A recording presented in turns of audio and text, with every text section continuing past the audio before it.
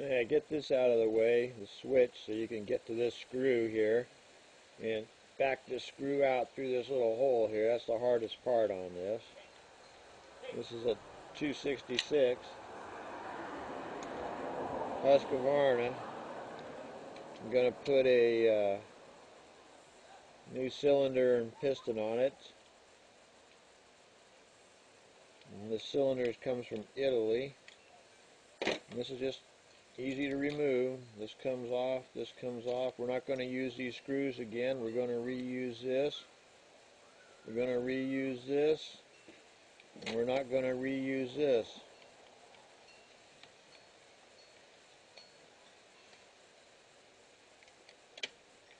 It's a good idea to pressure test your crankcase first before you do any of this, just to make sure that the crank seals aren't leaking.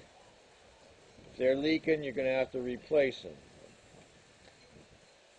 This one's not leaking. Okay, we're not going to use this over again. Okay, now we're going to take the cylinder off. So I'm not real sure what size these Allen head bolts are. They're whatever size this is, it's worn off. It's not 5 millimeters and it's not 4 millimeters. It's something in between.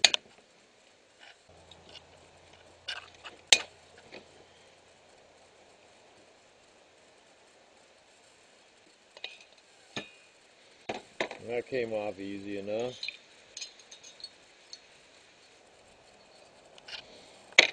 Put everything in a box. That way you won't lose them. Yeah, this guy's got using some really bad oil in here. This thing's a mess. Scored pretty good there. And see how easy the piston pin comes out. Well, that one took off somewhere. You got extras, you don't need it. Just make sure it didn't end up in the crankcase.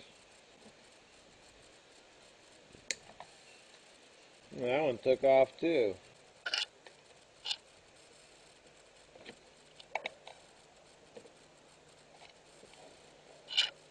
Yeah, that came out. That's not a bad tool to use on that. You just don't want to put a lot of load on this crank, on this connecting rod here, sideways, or you'll twist it and then it won't fit. Let's clean out the crankcase here. This is gas with some mix in it.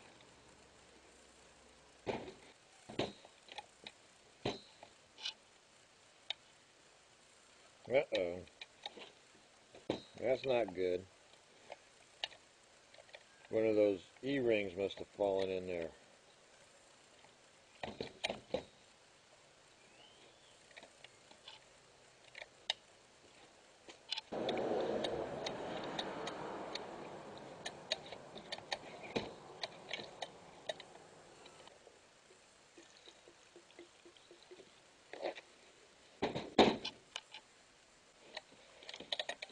I didn't see anything. Sure did jam up though. Feels good now.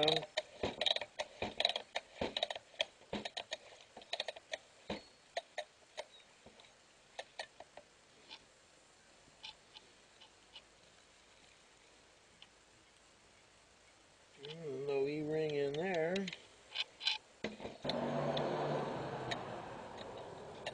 Ha! There it is. Yeah. Gotta make sure those things don't end up where you don't want them.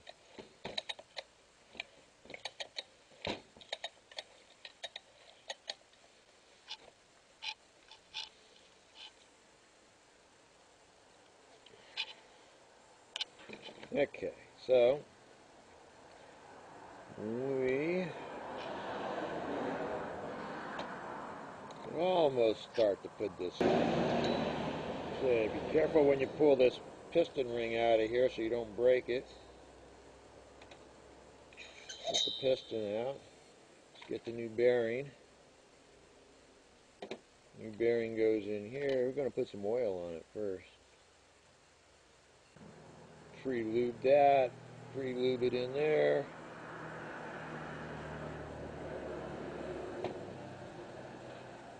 Smear it all around.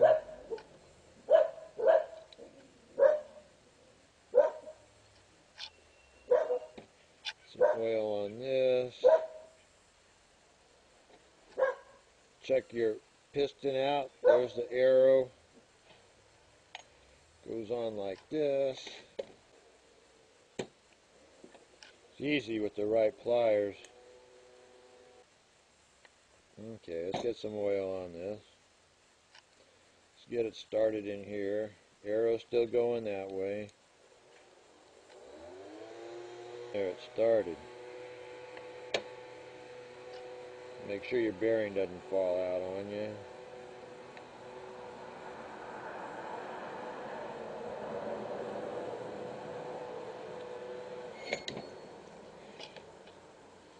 Turn it over so you can see where you're lined up.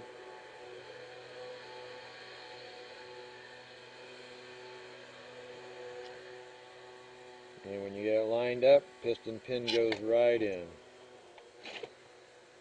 Never fights you. Once it goes in, it goes in. It fights me are all these little parts that keep disappearing on me. Okay. Put a finger around it so it doesn't take off on you. Make sure it's seated in there.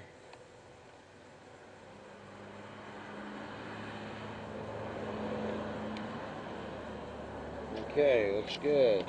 Time for a piston ring. Piston ring has a top and a bottom. Got a pin right here on the top of the piston. These are cut so they go right around that piston ring, right around that piston pin.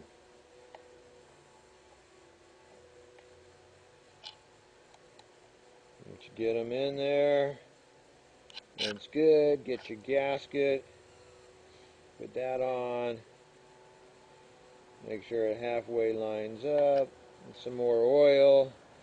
Put it on your piston ring.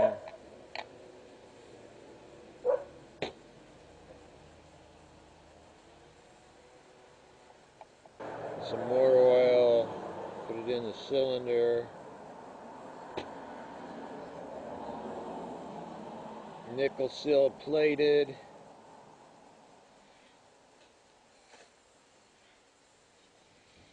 Made in Italy. Make sure you got this so it's right there. Exhaust side, intake side, offer it up.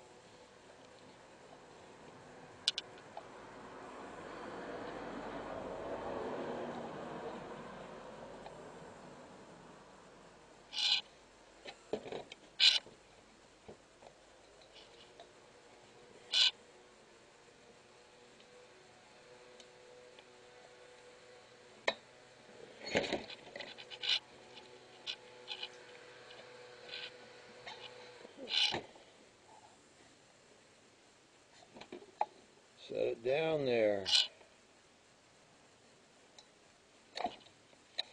Pull it over, see how it sounds. Sounds good, nice and free.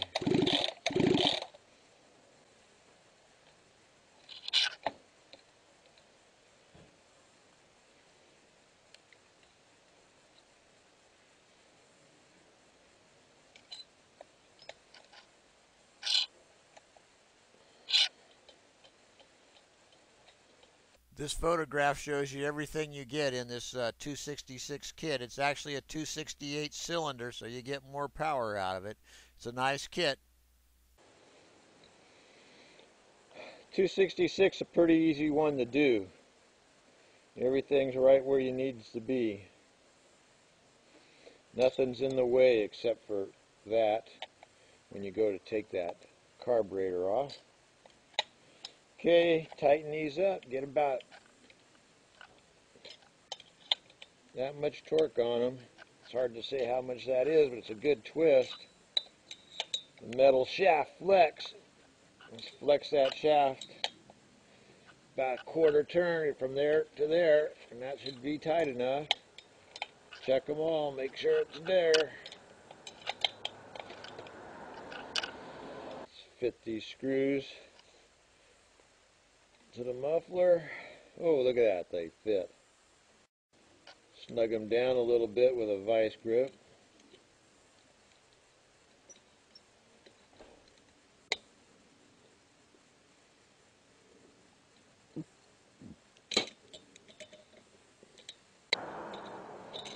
Make sure you're putting it on the right way.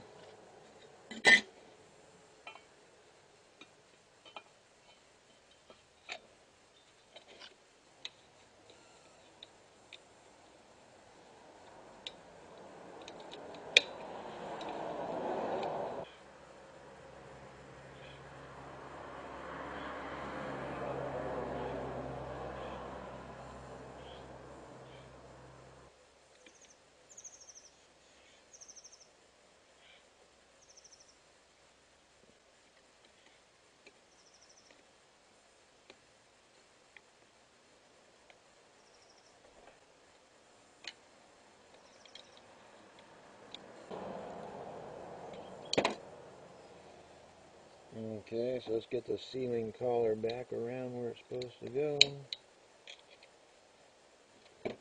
so it seals.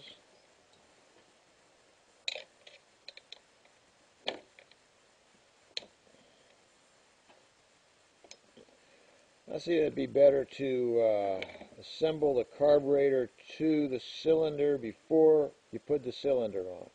And that way you'll get the sealing collar in much easier.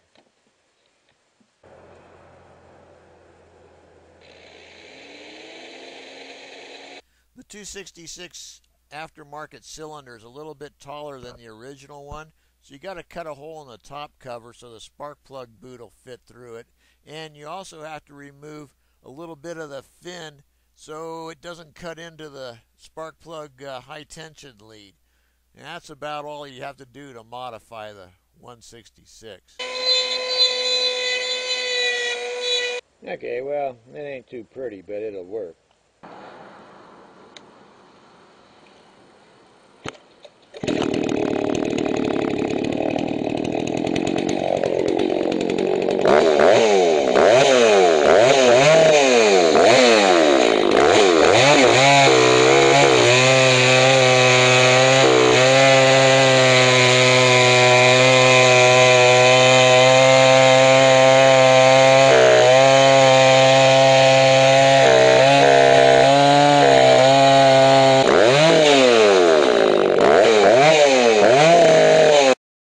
And remember, if you want to buy one of these, Simonian Saw Service is the place. I have them.